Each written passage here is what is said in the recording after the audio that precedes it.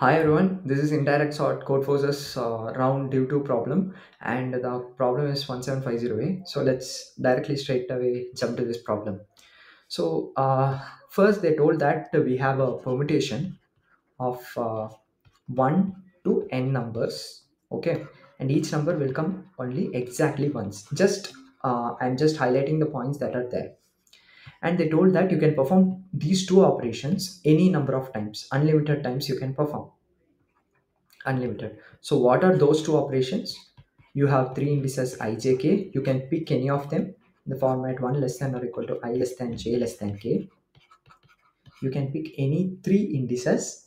Then what you can do is, if ai is greater than ak, that means the value at that index is greater than the third index, then you can replace the first value, that is ai, with ai plus aj. Okay, and now, if this condition fails, that is, if ai is less than ak, we have to do aj comma ak. You have to swap these two values.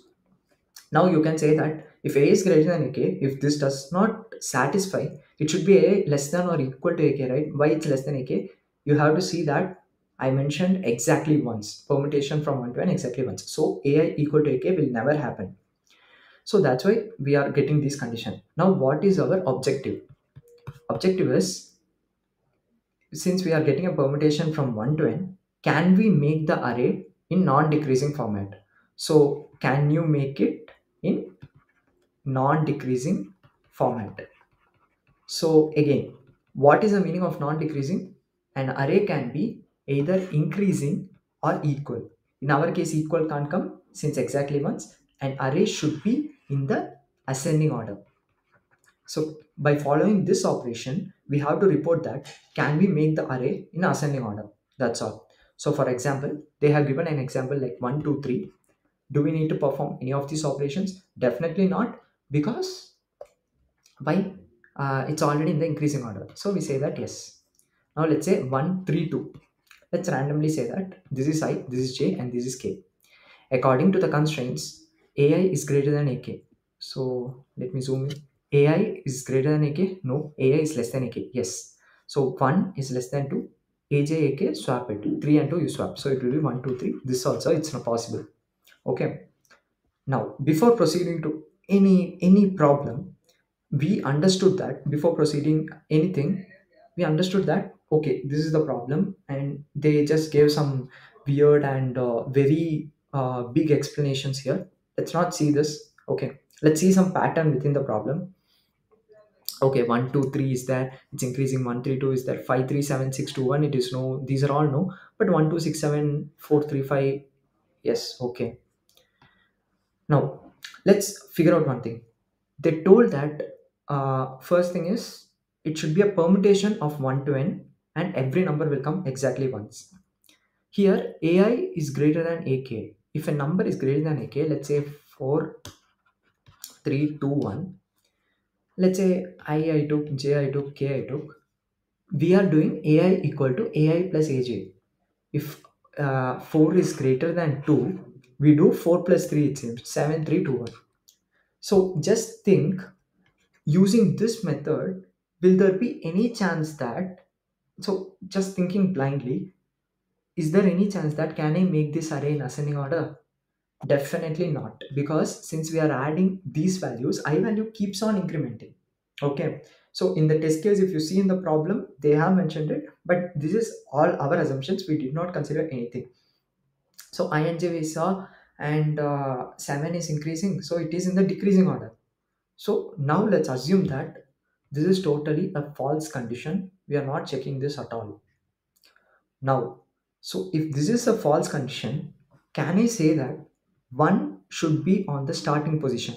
Because always, if you consider any condition, the first number will be keeping on incrementing. No, 4 plus 3 7. If you want 7 plus 2 9, we keep on incrementing. But 1 should be on the left side to make it in the incrementing format. Or if it is like 9, it should be on the 10 11 12. There is no supporting factor to it. So let's say 1 should be on the starting position. Rest others, anything can come. Okay, hope you understood this.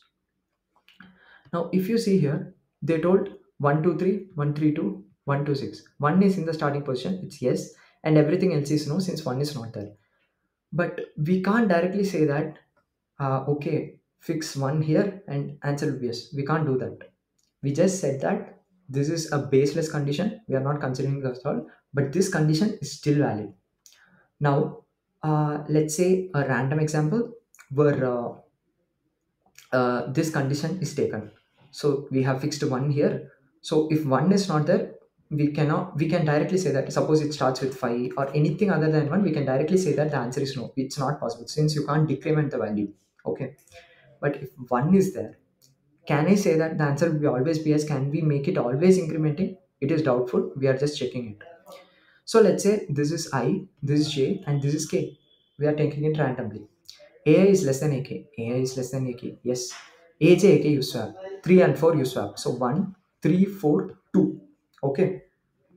Now again, I you take here, J you take here, and K you take here. Now AI is less than AK. Correct. If AI is less than AK, you swap this again. That is 1, 2, 4, 3. Again, I simply take AIJK. See, these are all like random observations. Now, AI is less than AK, right? 1 less than 3. AJK you swap. 1, 1. This is 1, 2. JK swap 3, 4. So, did you observe something here? Whatever be the combination of numbers with the support of 1, we can just make it in ascending order. That's the magic of it. And if you take any combination, we are seeing that if a number is greater, we can just simply swap it and push that bigger number to right side. How did we derive it? Again, we assumed that this first condition will not only do something to the array, it just keeps incrementing the array. The incrementing will do decreasing format. It won't help in increasing the format. It won't help in non-decreasing term. Okay. So we eliminated this condition. Since we eliminated this condition, any number cannot start with a number. Any array cannot start with a number other than 1. 2, 3, anything comes, there will be definitely be a 1. Since permutation is there, we can't pull it here or we can't decrement the values, so we can cancel this. So 2, 3, any number comes, the answer is no. Now we have fixed 1 and proved that any combination, any permutation that comes after 1, using the second condition, we will be able to make it the array as increasing order. So what is the solution to this? If you see, you can also verify it here. 5, everything is there, 1 is there, 1 also we verified it. So 1 followed by any permutation, it's there. So what is the solution to this? The solution is very easy. That is, if array of 0 equal to 1, the answer is yes, else you simply print no. The answer only this much. You can just do it by hunch, but we try to derive it, and this is how we derive the answer. And that's it. It's a very simple problem, but there is a trick here. That's all. And one more thing is, if it's an A problem, right? So it won't be like too hard or too difficult to implement or something. So you have to find the catch. If you have that in mind, that will be easier. So thank you.